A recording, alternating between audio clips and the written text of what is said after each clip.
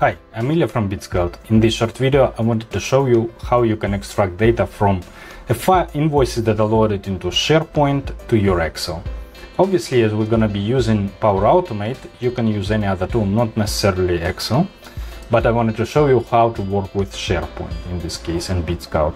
Now, the first thing that you need to do is create a trigger in Power Automate. In this case, I'm using a trigger when a file is created or modified. Now, in your case, you should use when a file is created. I'm using modified part because I don't want to load many files. I just change the name and run a demo for you. But in your case, it's when the file is created. Now, next thing, in the site address, you need to specify the whole SharePoint site, like the whole thing. For example, here I have a Bitskout test. This is my site. So I put the whole URL, and then you need to choose the library name. Inside the library, I'm not using any folder, so I left it empty. And this will get us only the information about the file, not the file itself.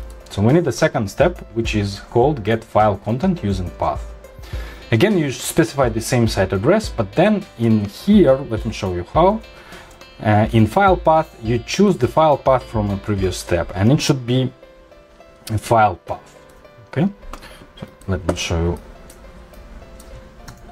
Okay. And it's called full path. All right, not the folder, but the full path. And that's it. Now the next step is to use Bitskout to extract data from an invoice.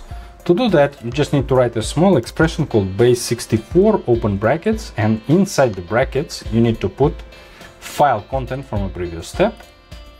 And then this will allow you to map the data directly into Excel. In this case, I'm using just a test Excel.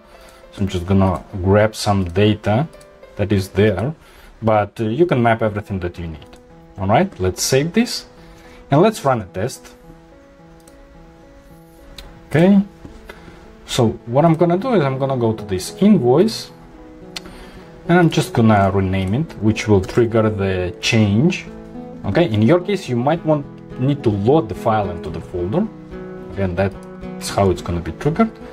But then now the whole thing will start running. So as you can see, is it running? Now it's on a Bitskout step. And then the data will appear here in the fields. Okay, so here is our data. You can again map all the fields, but for this example, I was using only 3 of them. All right, and this is how in basically 4 steps you can fully automate invoice extraction to whatever tool. Thanks a lot for your time.